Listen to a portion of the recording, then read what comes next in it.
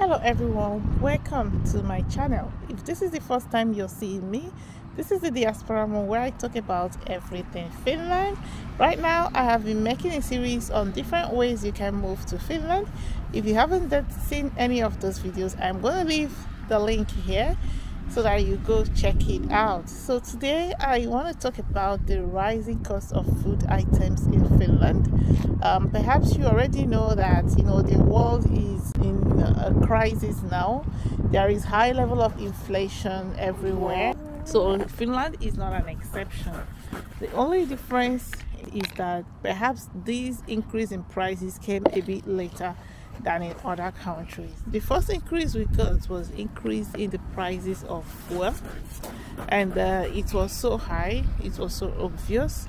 That was a couple of months ago, and of course there were slight increase in food items here and there, but they basically went unnoticed until recently, when the prices skyrocketed, and now households have less money to spend. Actually, I was in shop 2 weeks ago, and the prices of food items were so high that I couldn't buy everything I wanted to buy. I had to cut down on some things that were not really necessary. So that is to show you that there is trouble. So in case you are planning to move to Finland for any reason, you're planning to move to Finland for your studies, so now is the time to think about your expenses, think about what you want to buy. Don't go being extravagant, buying things that you might not even use when you arrive in Finland.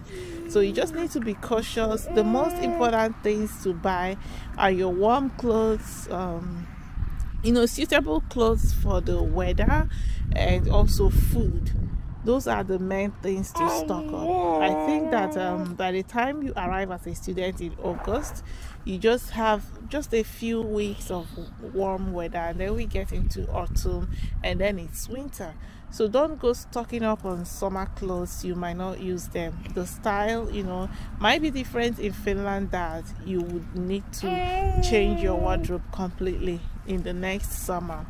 So a lot of things have increased in prices. For example, dairy products, fuel, like I told you before. You can see price of fuel increasing from 1.58 euros to 2.1 to 2.3 euros. Another one that had a tremendous increase in price is oil. So even sunflower oil is really scarce.